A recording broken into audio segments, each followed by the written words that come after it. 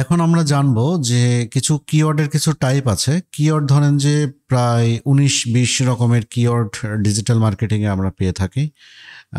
তো এই কিওয়ার্ডগুলো সবগুলো আমাদের কাজে লাগবে না, বা সব কিওয়ার্ডগুলো সম্পর্কে আমাদের অত জানার দরকার নেই। আমাদের অ্যামাজনে প্রোডাক্ট বিক্রি করার ক্ষেত্রে বা লিস্টিং করার ক্ষেত্রে আমাদের কয়েক ধরনের কিওয়ার্ড সম্পর্কে জানলেই চলবে, যেগুলো আমরা ব্যবহার করব। তার মধ্যে একটা ধরেন যে long tail keyword. Long tail keyword হচ্ছে this R usually the longest search keywords targeting a specific audience or topic. These keywords have low competing keywords.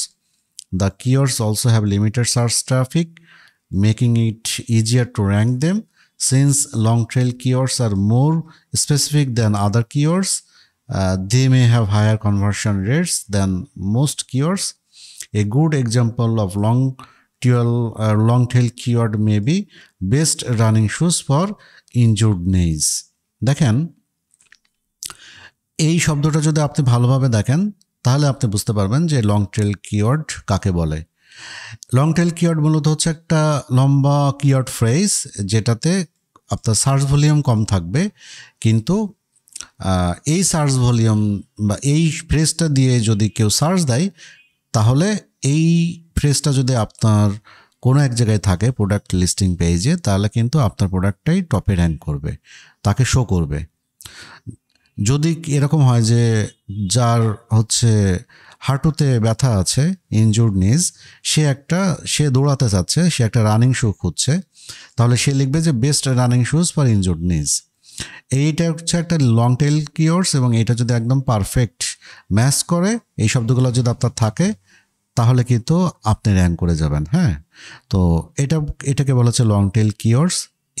এরকম কোনো লং টেল কিওয়ার্ডস যদি আপনি পান, যদিও তার লিমিটেড সার্চ ভলিউম থাকবে, but এটা আপনি ব্যবহার করলে আপনি কিন্তু খুব সহজেই র্যাঙ্ক করতে পারবেন এবং তারা আপনার প্রোডাক্ট কিনবে। আচ্ছা, short tail keywords. This keywords are also known as generic keywords. The popular broad search keywords lead to tons of search traffic. This type keywords comprise less than 2 words. Furthermore, they rank competitively compared to most keywords. Short tail keywords are brief and contain one or two phrases. A good example of short tail keywords may be running shoes.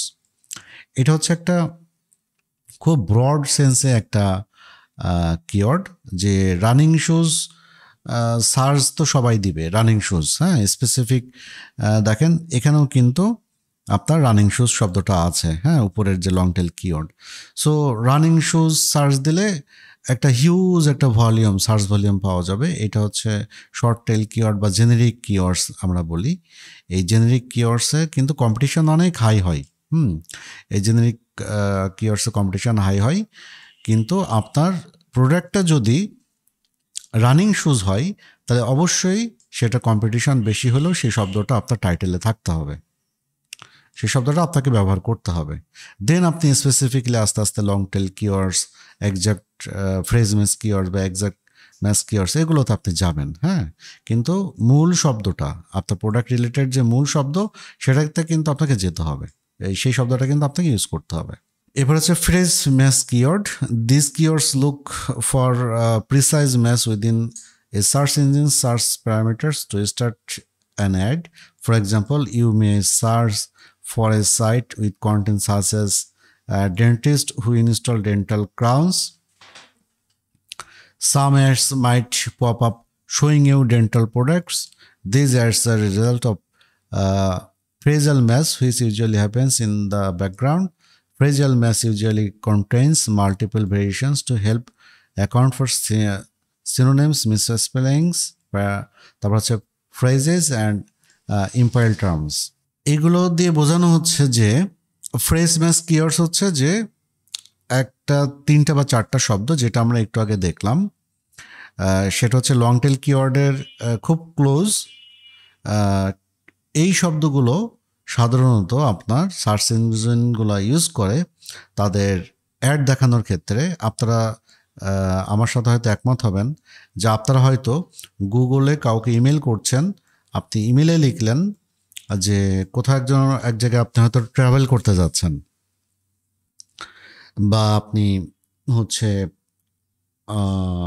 একটা group travel করতে যাচ্ছেন আপনার ফ্রেন্ডের ফ্যামিলির সাথে, আপনি যখনই এই শব্দগুলো লিখবেন দেখবেন যে জিমেইলে আপনার পাশে অ্যাড দেওয়া শুরু হয়ে গিয়েছে, যে হয়তো এয়ারপ্লেনের টিকিটের অ্যাড দিচ্ছে বা হোটেলের অ্যাড দিচ্ছে, হ্যাঁ এরকম, বা ট্রাভেল এজেন্সির অ্যাড দিচ্ছে।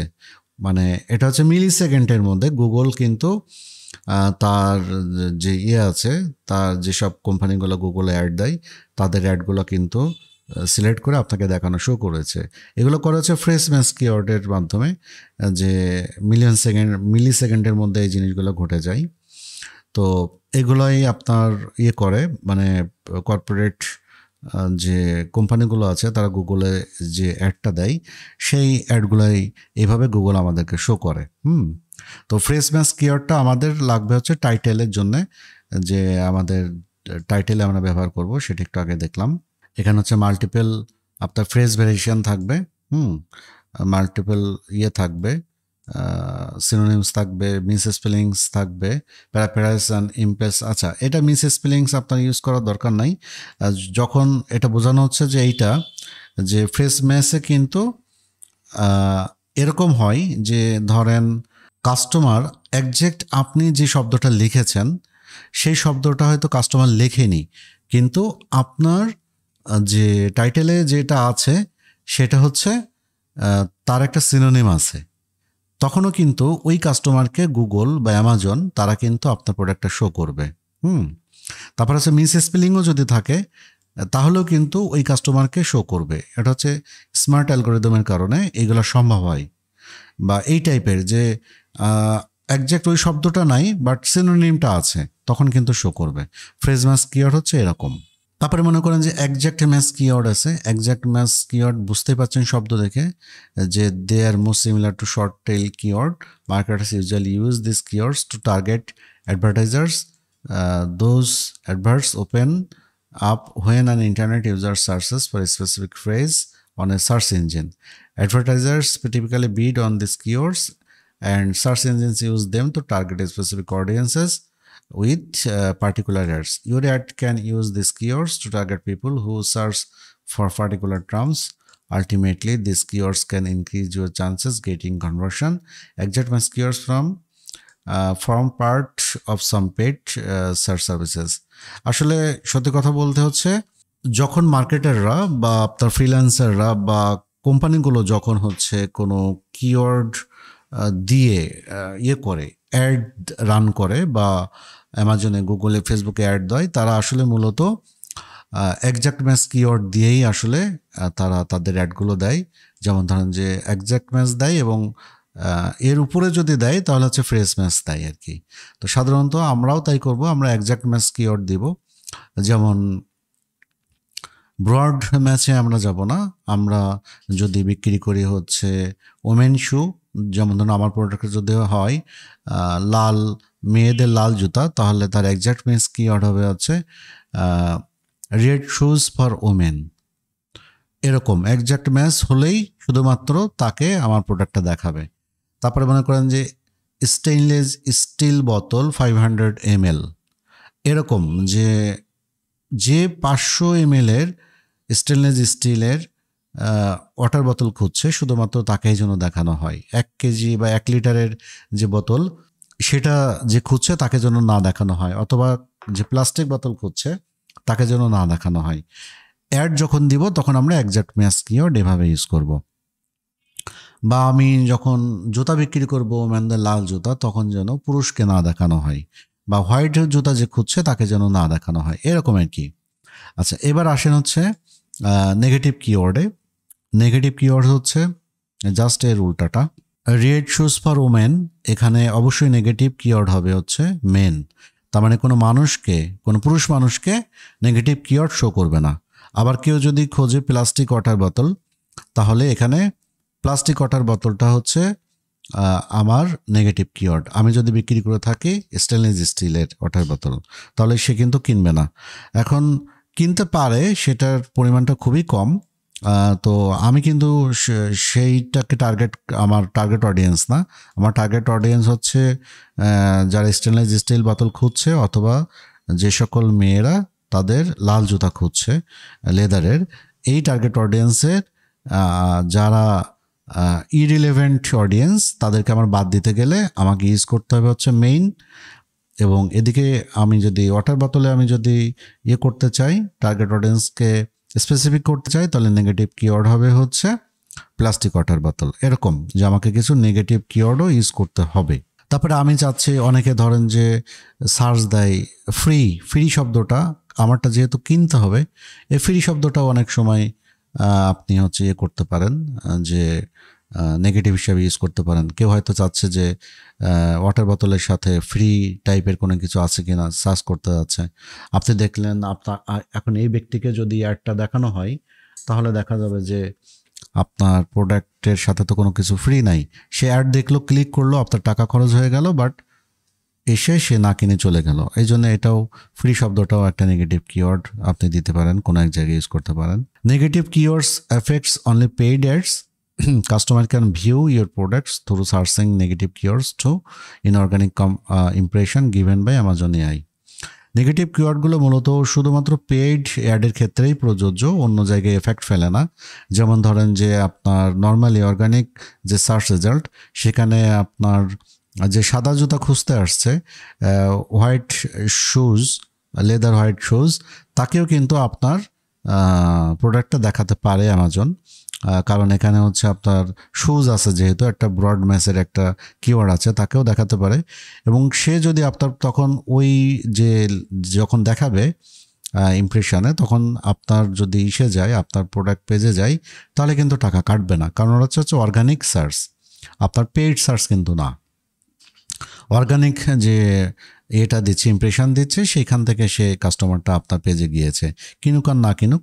সো নেগেটিভ কিওয়ার্ডস এটা শুধুমাত্র এফেক্ট করবে হচ্ছে আপনার পেইড যে অ্যাড আছে সেই ক্ষেত্রে, অন্য সময় এটা প্রযোজ্য হবে না অর্গানিক ইমপ্রেশনের ক্ষেত্রে। কিওয়ার্ড রিসার্চের ক্ষেত্রে টিপস অ্যান্ড ট্রিক্স আছে কিছু, যেমন ধরেন সিলেক্টেড প্রোডাক্টের মাদার ক্যাটাগরি সার্চ ভলিউম কত, ও স্পেসিফিক ওই প্রোডাক্টের সার্চ ভলিউম কত সেটা চেক করতে হবে, কারণ মাদার ক্যাটাগরিতে সেলারের সংখ্যা অনেক বেশি হয়ে থাকে, তাই চেক করতে হবে স্পেসিফিক প্রোডাক্টের সার্চ ভলিউম কত।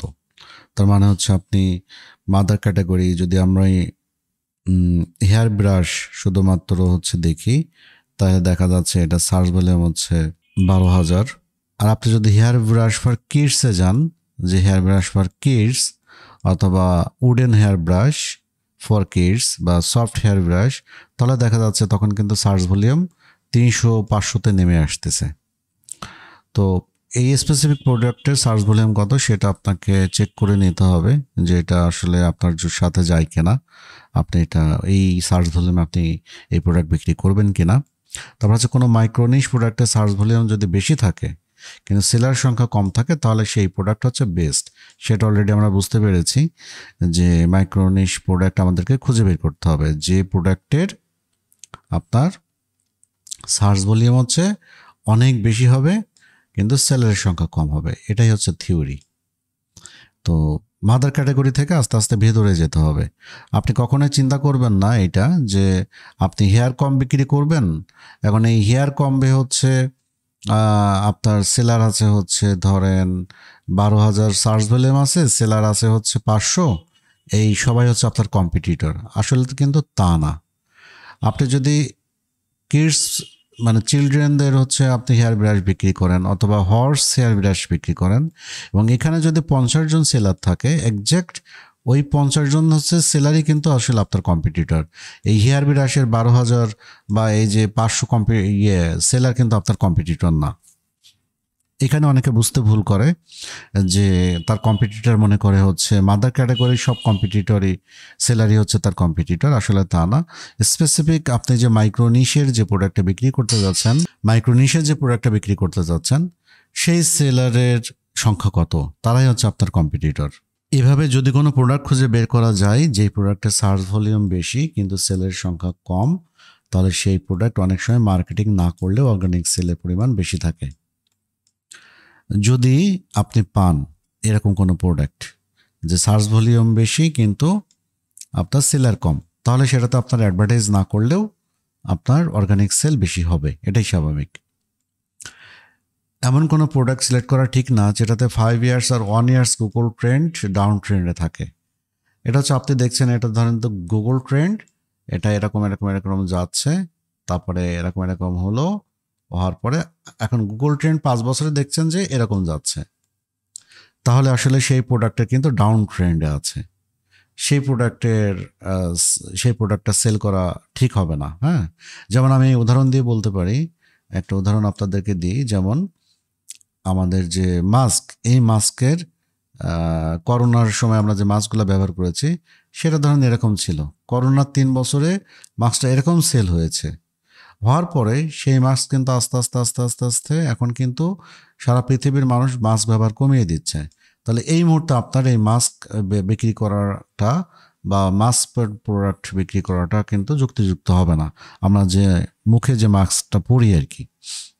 তো এরকম যে গুগল ট্রেন্ডে আপনাকে দেখতে হবে যে প্রোডাক্টটা ধীরে ধীরে ধীরে ধীরে উপরের দিকে যাচ্ছে, ট্রেন্ডিং হচ্ছে, সেই প্রোডাক্টটা আপনাকে সেল করতে হবে। আমরা বেশ কিছু প্রোডাক্ট দেখেছি এরকম, কিন্তু যে আস্তে আস্তে আস্তে সেই প্রোডাক্টগুলো উপরের দিকে ট্রেন্ডিং, তো সেগুলো আমাদেরকে ওরকম কোনো প্রোডাক্ট ঠিক সিলেক্ট করতে হবে।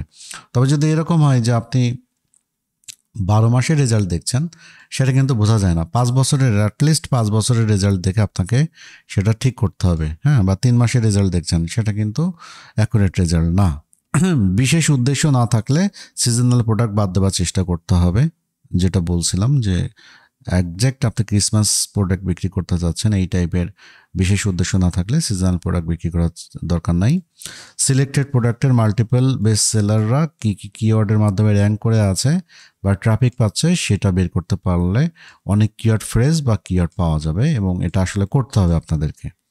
মাল্টিপল বেস্ট সেলার যারা ধরেন যে অনেক বেশি সেল করে আছে আপনার কম্পিটিটর একই প্রোডাক্টের, সেম প্রোডাক্ট, তার মানে এই না যে আপনি হয়তো একটা এরকম একটা ফোল্ডিং একটা আপনি বিক্রি করছেন, ধরেন একটা কম বিক্রি করছেন ব্রাশ, আপনি হেয়ার ব্রাশ বিক্রি করছেন যেটা হচ্ছে ফোল্ডিং, যেটা করা যায়, আপনার হচ্ছে এখানে ভাঁজ করে এর মধ্যে ঢোকায় দেওয়া যায়।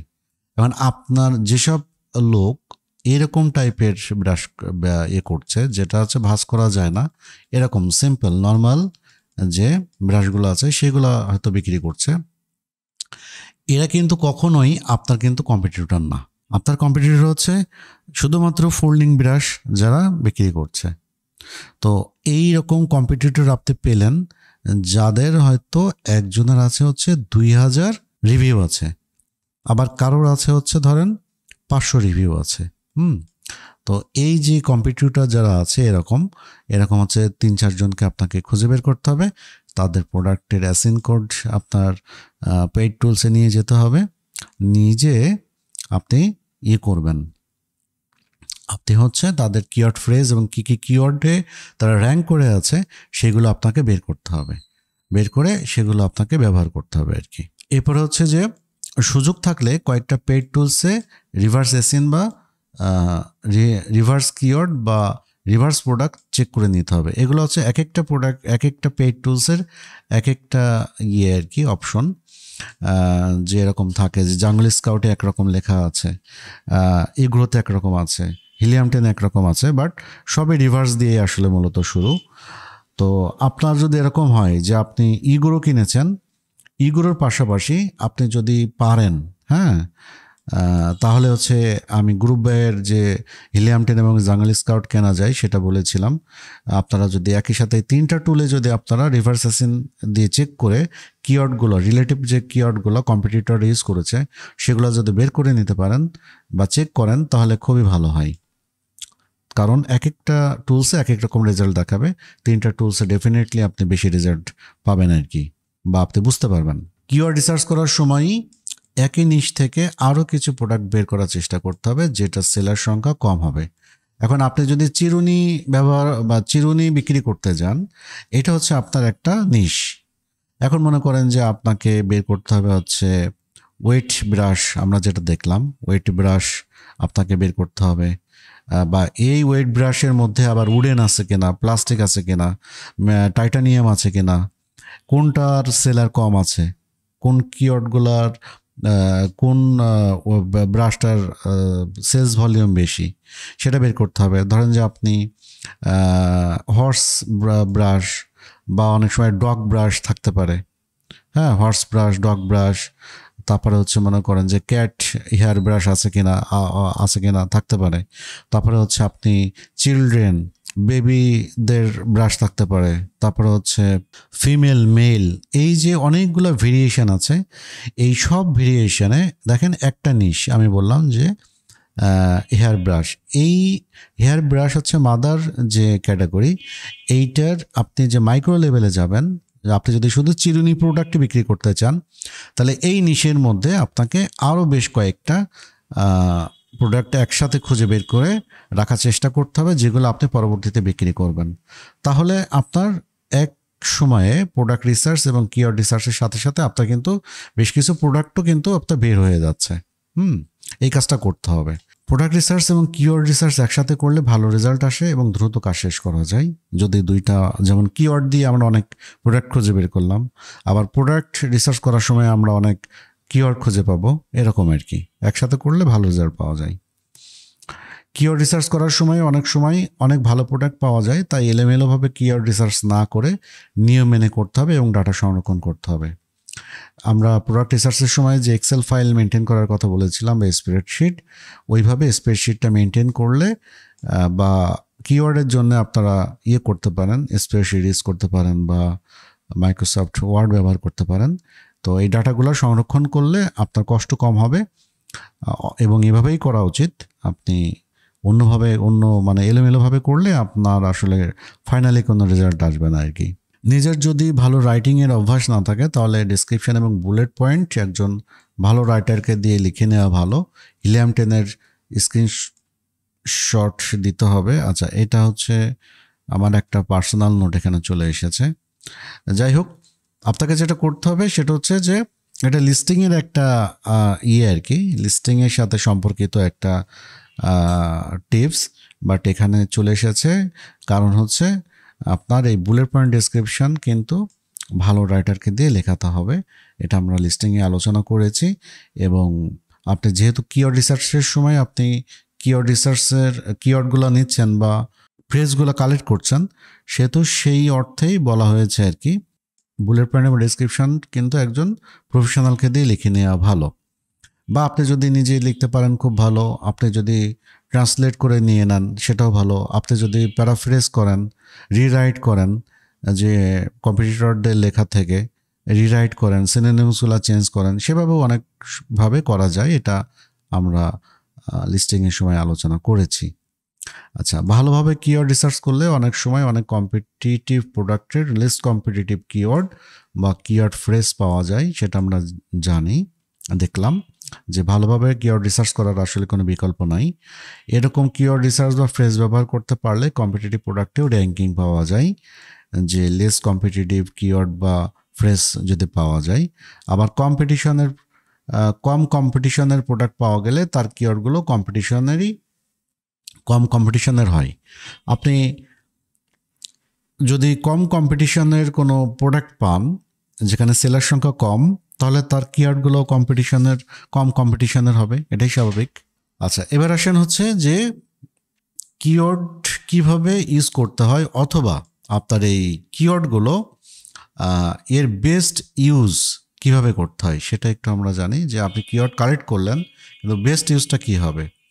হাই সার্চ ভলিউম আছে এরকম কয়েকটা কিওয়ার্ড ফ্রেজের মাধ্যমে প্রোডাক্টের টাইটেল তৈরি করতে হবে। তারপর হচ্ছে কিওয়ার্ড ফ্রেজের মধ্যে যতগুলো ওয়ার্ড ফ্রিকোয়েন্সি পাওয়া যাবে, তার মধ্যে লেস কম্পিটিটিভ কিন্তু হাই সার্চ ভলিউম আছে, এরকম যে শব্দগুলো বা কিওয়ার্ড আছে সেগুলো টাইটেল, বুলেট পয়েন্ট এবং ডেসক্রিপশানে ব্যবহার করতে হবে। যে সরাসরি আপনি 3-4টা কিওয়ার্ড ফ্রেজ যেগুলো হাই সার্চ ভলিউম, 2-3টা ওয়ার্ডের এরকম কিওয়ার্ড ফ্রেজ আপনি টাইটেলে দিয়ে দিবেন, সরাসরি একদম একজ্যাক্ট ম্যাচের মতো। আর যেগুলো পাবেন আপনি কিওয়ার্ড, ছোট ছোট কিওয়ার্ড, সেগুলো হাই ভলিউম, হাই কম্পিটিশন বা লেস কম্পিটিশন, এরকমগুলো আপনি ডেসক্রিপশন এবং বুলেট পয়েন্টের মধ্যে দিতে হবে। কম্পিটিটিভ কিওয়ার্ডগুলো পরের দিকে ব্যবহার করতে হবে। আগে আপনি যেসব লেস কম্পিটিটিভ কিওয়ার্ডগুলো আছে কিন্তু হাই সার্চ ভলিউম, এগুলো উপরের দিকে ইউজ করতে হবে। আর যেগুলোর কম্পিটিশন অনেক বেশি সেগুলো কিন্তু আপনাকে ব্যবহার করতে হবে, কিন্তু সেগুলো পরের দিকে ব্যবহার করতে হবে। এটি হচ্ছে কিওয়ার্ড রিসার্চের একটা বেস্ট একটা ইউজেস এর উদাহরণ আর কি। কোন প্রোডাক্টের র্যাঙ্কিং কিভাবে দেয় অ্যামাজন অ্যালগরিদম, সেটা একটু আমাদেরকে খুব ভালোভাবে বুঝতে হবে, কারণ আমরা তো অ্যামাজন নিয়েই কাজ করব, অ্যামাজনে প্রোডাক্ট সেল করব। এখন অ্যামাজন তো অনেক খুব বড় একটা মার্কেট প্লেস আর কি, এবং অ্যামাজন হলো খুবই স্মার্ট আর্টিফিশিয়াল অ্যালগরিদম আর কি। অ্যামাজন, গুগল, ফেসবুক তারা কিন্তু খুবই স্মার্ট। কোনো প্রোডাক্টের র্যাঙ্কিং দেবার ক্ষেত্রে অ্যামাজন এআই কিছু নির্দিষ্ট রুলস ফলো করে, এবং এই অ্যালগরিদম বুঝে যদি সেই অনুযায়ী আপনি কাজ করতে পারেন তাহলে অ্যামাজনকে ডমিনেট করা যায়। কারণ অ্যামাজন কিভাবে কাজ করছে, অ্যামাজনের রুলসগুলো, সার্চিং যে টেকনিকগুলা, কোন কিভাবে কাস্টমার সার্চ দিলে কোন প্রোডাক্টটা আগে দেখায়, এইগুলো যদি আপনি বুঝতে পারেন তাহলে আপনি কিন্তু আসলে অ্যামাজনকে ডমিনেট করতে পারবেন, এটা সত্যি কথা। তো সেই পদ্ধতিটা হলো, এবং এটা কিন্তু আপনাকে অ্যামাজনে বিক্রি করতে গেলে প্রোডাক্ট, এটা আপনাকে জানতে হবে। তো অ্যামাজন কিভাবে করে সেটা, একটা প্রোডাক্ট যখন মানুষ দেখে তখন সেটাকে বলা হচ্ছে ইমপ্রেশন। মানে ধরেন একটা কোনো কিছু লিখে সার্চ দিল, কিছু প্রোডাক্ট সে তার চোখের সামনে অ্যামাজন দেখালো, এটা হচ্ছে ইমপ্রেশন। একজন কাস্টমার যখন কোনো কিছু লিখে সার্চ দেয় বা প্রোডাক্টের নাম লিখে সার্চ দেয় এবং সেই প্রোডাক্ট দেখে কিন্তু ক্লিক করে না, অর্থাৎ তার সিটিআর বা ক্লিক থ্রু রেট হয়নি, এরকম হলে অ্যামাজন একটা নেগেটিভ সিগন্যাল হিসেবে ধরে। একই সাথে 10টা প্রোডাক্টের ছবি দেখাচ্ছে অ্যামাজন, তো তার মধ্যে একটা প্রোডাক্টের উপরে ক্লিক পড়লো, বাকি 9টার উপরে পড়লো না। তার মানে হচ্ছে অ্যামাজন ধরে নেয় যে এই 10টা প্রোডাক্টের মধ্যে যেটাতে ক্লিক পড়েছে সেটার সিটিআর বা ক্লিক থ্রু রেট সেটা হচ্ছে ভালো, আর বাকিগুলোর ভালো না। কারণ সে যখন শো করে তখন কিন্তু রিলেটেড প্রোডাক্টগুলো কিন্তু সে শো করে কি। তো এইটা কিন্তু সে কাউন্টে রাখে যে এই 10টা প্রোডাক্টের মধ্যে কোন প্রোডাক্টটা আসলে ভালো। কাউন্টে রাখে এই কারণে যে অ্যামাজন তো আসলে এখানে প্রোডাক্ট বিক্রি করার জন্য এসেছে। তো অ্যামাজন যদি দেখে যে 10টা প্রোডাক্টের মধ্যে একটা প্রোডাক্ট মানুষ ক্লিক করে প্রোডাক্ট পেজে চলে যাচ্ছে কেনার জন্যে, তাহলে অ্যামাজনের কিন্তু প্রোডাক্টটা আসলে বিক্রি করার হারটা বেড়ে যাচ্ছে। কাস্টমার ধরেন যে প্রোডাক্ট লিস্টিং পেজে যে কিনলো, তো তখন অ্যামাজন চিন্তা করে যে আমার এই 10টা প্রোডাক্টের মধ্যে এই প্রোডাক্টটা হচ্ছে কাস্টমার ক্লিক করছে এবং কিনছে, মানে ভালো প্রোডাক্ট। সো আমাকে এইটাই পরবর্তীতে ওই প্রোডাক্টকে আমাকে অর্গানিক র্যাঙ্কিং দিতে হবে, দিলে আমার সেল বেড়ে যাবে। তো এবং এইটার কারণেই দেখা যাচ্ছে আপনার যদি এই সিটিআর ক্লিক থ্রু রেট ভালো হয় তাহলে কিন্তু আপনার অর্গানিক যে র্যাঙ্কিং বা অর্গানিক যে ইমপ্রেশন, এটা কিন্তু অ্যামাজন থেকে অনেকটা আদায় করে নেওয়া যায়। হ্যাঁ, যে আপনার প্রোডাক্টের কোয়ালিটি, আপনার ইমেজ যদি ভালো হয়, তো এটার জন্য এই যে অর্গানিক যে র্যাঙ্কিং, এটা পাওয়ার জন্যে আপনার প্রথম ইম্পর্ট্যান্ট ব্যাপার হলো যে মেইন ইমেজটা। আপনি যে অ্যামাজনে যে 8টা বা 9টা ইউজ করতে পারবেন, তো যে মেইন যে 1 নম্বর যে পিকচারটা, এই পিকচারটা তো আপনার সব জায়গাতে দেখাবে, ভেতরেগুলো তো আপনার লিস্টিং পেজে না আসলে দেখতে পাবে না। তো এই যে পিকচারটা কিন্তু আপনার ভেরি ভেরি ইম্পর্টেন্ট। এই পিকচারটা যদি খারাপ হয়, এই পিকচারটা যদি দেখতে হেইজি হয়, তারপরে হচ্ছে কালার ঠিক মতো না থাকে, চকচকে না হয়, ভালো না হয়, এবং ধরেন যে ওই 10টা প্রোডাক্ট শো করছে অ্যামাজন, তার মধ্যে আপনারটা যদি বেস্ট না হয় তাহলে কিন্তু মানুষ ক্লিক করবে না, সিটিআর কিন্তু ভালো হবে না। তো এই প্রথম যে ইমেজটা, মেইন ইমেজ, এই ইমেজটা কিন্তু আপনার প্রচণ্ড রকম ভালো হতে হবে। সেটা আপনি নিজে করেন অথবা কোনো প্রফেশনাল গ্রাফিক্স ডিজাইনারকে দিয়ে করেন, বা আপনি হচ্ছে প্রফেশনাল ফটোগ্রাফারকে দিয়ে ছবি তুলে করেন, যেভাবেই হোক এটা আপনার প্রচণ্ড রকম অ্যাট্রাকটিভ হতে হবে। কারণ মানুষ যখন প্রোডাক্ট কেনে কোনো ই-কমার্স সাইট থেকে, তখন কিন্তু আসলে পিকচার কেনে, ছবি কেনে, সে কিন্তু প্রোডাক্টটা তখন হাতে পায় না। তো ছবি আপনার হচ্ছে একটা খুব গুরুত্বপূর্ণ একটা টুলস আপনার প্রোডাক্ট বিক্রি হওয়ার পেছনে। আচ্ছা, দ্বিতীয় গুরুত্বপূর্ণ ব্যাপার হলো লিস্টিং, যেটা আছে প্রোডাক্ট লিস্টিং। এটা একটা গুড লিস্টিং হতে হবে, অবশ্যই গুড লিস্টিং হতে হবে। আপনার প্রোডাক্টটা দেখে কাস্টমার ভিতরে ঢুকলো, আপনার ছবিটা অনেক ভালো, ভিতরে ঢুকলো, ঢোকার পরে সে তেমন কোনো তথ্য পেল না, লিস্টিংটা অত ভালো না, কয়েক লাইনেই আপনি শেষ করেছেন, ভুলভাল তথ্য দিয়েছেন বা রিলেটেড তথ্য নাই, এরকম যদি হয় তাহলে কিন্তু কাস্টমার আপনার প্রোডাক্ট পেজ থেকে বের হয়ে যাবে, পিকচার ভালো হলেও বের হয়ে যাবে। সো আপনার এসইও অপটিমাইজ টাইটেল, ডেসক্রিপশন এবং বুলেট পয়েন্ট, এটাও হচ্ছে একটা খুব গুরুত্বপূর্ণ ব্যাপার প্রোডাক্ট বিক্রি হওয়ার ক্ষেত্রে, এবং অ্যামাজন অ্যালগোরিদম কিন্তু এইগুলোকে বিশেষভাবে গুরুত্ব দেয়। আপনাকে সে অর্গানিক দিবে কি দিবে না, আপনার যদি SEO optimise title, description, bullet point থাকে, গুড লিস্টিং যদি হয়, তাহলে কিন্তু অ্যামাজন আপনাকে এই ইমপ্রেশন দিবে, আপনাকে কিন্তু র্যাঙ্কিং করাবে। 3 নম্বর হচ্ছে, একজন কাস্টমার যখন ফার্স্ট ইমপ্রেশনে কোনো প্রোডাক্টের ছবি দেখে ক্লিক করে, প্রোডাক্ট পেজে যায়, লিস্টিংয়ের ডেসক্রিপশন পড়ে, পারচেস করে, অর্থাৎ সেলসে কনভার্ট হয়ে যায়, তখন অ্যামাজন ওই প্রোডাক্টের সিভিআর বা কনভার্সন রেট, এটা ডিজিটাল মার্কেটিংয়ের টার্মস, কনভার্সন রেট ভালো হিসেবে ধরে, পরবর্তীতে অ্যামাজন সেই প্রোডাক্টের অর্গানিক্যালি টপ র্যাঙ্কে র্যাঙ্ক করায় এবং ইমপ্রেশনের ক্ষেত্রে প্রায়োরিটি দেয়। যতদিন এরকম চলতে থাকে ততদিন ওই প্রোডাক্টটা র্যাঙ্কিংয়ে টিকে থাকে। সো আপনারা বুঝতে পারছেন যে একটা কাস্টমার প্রথমে একটা পিকচার সার্চ দিল বা একটা হচ্ছে শব্দ সার্চ দিল কোনো প্রোডাক্টের, দেওয়ার পরে সে ওই প্রোডাক্টের ভেতরে গেল, প্রোডাক্ট পেজে গেল, যে সে ডেসক্রিপশন, বুলেট পয়েন্ট এগুলো পড়লো, তারপরে পারচেস করলো, সেলসে কনভার্ট হয়ে গেল। অ্যামাজন তখন ওই প্রোডাক্টের কনভার্সন রেট ভালো হিসাবে ধরে নিচ্ছে এবং পরবর্তীতে যেহেতু অ্যামাজনের বিক্রি করার দরকার, সে যেহেতু যত বিক্রি হবে ততই তার লাভ হবে, সেজন্য সে তখন ওই প্রোডাক্টকে অর্গানিক্যালি কিন্তু পরবর্তীতে টপে র্যাঙ্ক করাবে। হ্যাঁ, এবং এরকম যদি চলতেই থাকে যে আপনার কাস্টমার ক্লিক করছে, ভেতরে ঢুকছে, কিনছে, ক্লিক করছে, ভেতরে ঢুকছে এবং কিনছে আপনার প্রোডাক্টটা, এরকম যদি কন্টিনিউ চলতে থাকে, তাহলে কিন্তু আপনার প্রোডাক্টটা ধীরে ধীরে ধীরে ধীরে এই টপেই কিন্তু থাকবে এবং অ্যামাজন এটা দিবে। তো এভাবেই আসলে অ্যামাজনের অ্যালগোরিদম কাজ করে এবং এটা খুব সিম্পল মেথড, এটা কিন্তু খুব জটিল মেথড তা কিন্তু না। আপনারা বুঝতেই পারছেন যে প্রোডাক্টটা বেশি বিক্রি হবে অ্যামাজন তাকেই তো প্রায়োরিটি দেবে। তো এই প্রায়োরিটি পাওয়ার জন্যে আপনার যেটা করতে হবে, আপনার লিস্টিংটা খুব ভালো হতে হবে, তার মধ্যে আপনার মেইন যে ইমেজ সেটা অবশ্যই অ্যাট্রাকটিভ হতে হবে, বাকি ইমেজগুলোও সুন্দর হতে হবে এবং আপনার SEO optimise title, description, bullet point লাগবে। আর মার্কেটিং এর সাথে রিলেটেড না, মার্কেটিং হচ্ছে আপনার ডিফারেন্ট জিনিস, বাট এটা অর্গ্যানিক। যদি আপনি ইমপ্রেশন বা সেল পেতে চান, অর্গানিক বা র্যাঙ্কিং করতে চান অ্যামাজনের প্রথম পেজে, তাহলে এটা হচ্ছে প্রাথমিক যে কন্ডিশন সেগুলো, এবং এভাবে অ্যামাজন অ্যালগোরিদম কাজ করে থাকে।